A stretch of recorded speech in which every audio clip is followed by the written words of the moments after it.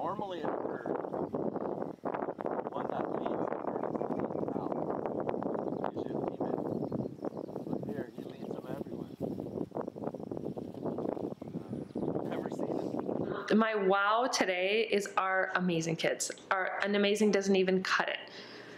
Colin and Owen and Sam and Lexi and Megan are amazing.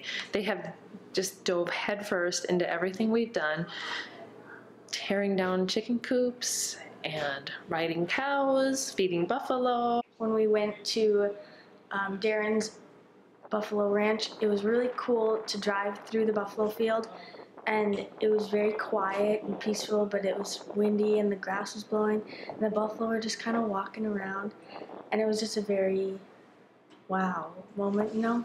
So one of the stories that was just like really fun was when we got to feed the buffaloes. I thought that was really cool, and how he like rode in the back of his pickup to go see them, and how he just like called them over and shook the treats, and how they all came running.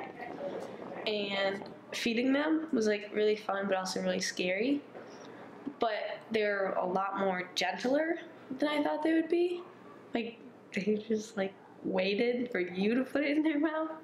So it was really cute and surprising, I guess. The most memorable story of today was when we helped out Darren. We helped tear down his chicken farm or chicken shed. So Colin and I climbed to the roof and took out all the screws. That was really fun to work. And then I also worked with you to take out the screws of the wood below. So yeah, I thought all the building was really fun, and I'm looking forward to go back tomorrow. Just seeing how much he really cared about it, and how just a small act of kindness could really go a long way.